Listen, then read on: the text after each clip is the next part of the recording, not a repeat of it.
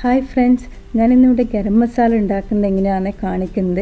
വീട്ടിൽ തന്നെ നമുക്ക് നല്ല ഫ്ലേവറുള്ള ഗരം മസാല ഉണ്ടാക്കാം. നമുക്ക് നോക്കാം ഇത് എന്തൊക്കെയാണ് വേണ്ടതെന്ന്. അത് ഞാനിവിടെ ഒരു പാൻ എടുത്ത് വെച്ചിട്ടുണ്ട്. ഒരു പഴയ പാൻ എടുത്താൽ മതി. അതിലോട്ട് ഒരു 4 ടേബിൾ സ്പൂൺ പെരിഞ്ജീരകം ഇട്ട് കൊടുക്കുന്നുണ്ട്. ഈ ഒരു ടേബിൾ സ്പൂൺ കണക്കിനാണ് ഞാൻ പറയുന്നത്, ബാക്കിയെല്ലാം ഈ ഒരു അളവിന് എടുക്കുന്നുണ്ട്. ഇത് ഇപ്പോൾ ഒരു പെരിഞ്ജീരകം 4 ടേബിൾ സ്പൂൺ എടുക്കുക. അതിന് 1 ടേബിൾ സ്പൂൺ നല്ല ജീരകം, 3/4 table spoon shahjeera, 1 table spoon ഗ്രാമ്പു, പിന്നെ 2 സ്റ്റാർ എടുത്തിട്ടുണ്ട്. അത് 2 പൊട്ടിച്ചിട്ട് ഇട്ട് കൊടുക്കുക.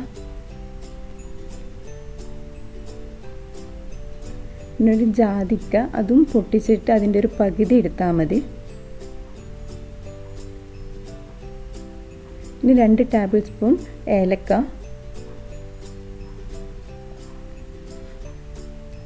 1 ടേബിൾ സ്പൂൺ ജാതിപത്രി, 2 ടേബിൾ സ്പൂൺ പട്ട,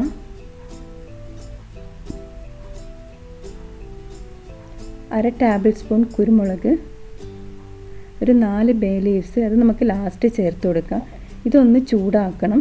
ഒന്ന് മിക്സിയിൽ നമുക്ക് പൊടിക്കാൻ കണക്കാക്കിയിട്ടുള്ള ഒരു ചൂട് മാത്രം മതി, കൂടുതൽ ചൂടാക്കണ്ട. ഇത് നിങ്ങൾക്ക് വെയിലത്ത് വെച്ചിട്ടൊന്ന് ചൂടാക്കാൻ പറ്റുമെങ്കിൽ അതായിരിക്കും നല്ലത്. അതല്ലെങ്കിൽ ഇങ്ങനെ ചൂടാക്കുക. ഇത് ഫ്ലെയിം ഓഫ് ചെയ്തതിന് ശേഷം നമുക്ക് ബേ ലീവ്സ് മുറിച്ചിട്ട് കൊടുക്കാം. അത് മുറിച്ചിട്ട് കൊടുത്തിട്ട് ഒന്ന് മിക്സ് ചെയ്തിട്ട് നമുക്കൊരു മിക്സിയുടെ ജാറിൽ പൊടിച്ചെടുക്കണം. അപ്പം മിക്സിയുടെ ജാറ് നന്നായി ഉണങ്ങിയത് എടുക്കാം, വെള്ളമൊന്നും ഉണ്ടാവരുത്. അപ്പം അതിലോട്ട് നമുക്ക് ഈ മിക്സ് ഇട്ട് കൊടുക്കുക. എന്നിട്ട് നന്നായിട്ട് പൊടിച്ചെടുക്കുക. അപ്പം പൊടിച്ചെടുത്ത് കഴിഞ്ഞാൽ ചില സമയം ഏലക്കയുടെ ഇലയൊക്കെ ഉണ്ടെങ്കിൽ അത് നിങ്ങൾക്കൊന്നൊരു അരിപ്പയിലിട്ടിട്ട് അരിച്ചെടുത്താൽ മതി. അപ്പം ഞാനിത് പൊടിച്ചെടുത്തിട്ടുണ്ട്.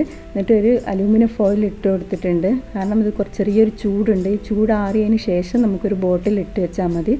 അപ്പോൾ ഇത് നിങ്ങൾക്ക് ഇത് ചിക്കൻ കറി, ഇറച്ചിക്കറി എന്തിൻ്റെ കൂടെ വേണമെങ്കിലും ഗരം മസാല ഉപയോഗിക്കാം. ബിരിയാണിക്കൊക്കെ ഉപയോഗിച്ചാൽ നല്ല ഒരു ഫ്ലേവർ ഉണ്ടാവും. നിങ്ങൾ ഇതുപോലെ ഉണ്ടാക്കിയിട്ടില്ലെങ്കിൽ ഒന്ന് ഉണ്ടാക്കി നോക്കുക. ഈ വീഡിയോ ഇഷ്ടമായെങ്കിൽ ലൈക്ക് ചെയ്യുക, ഷെയർ ചെയ്യുക, സബ്സ്ക്രൈബ് ചെയ്യുക. താങ്ക്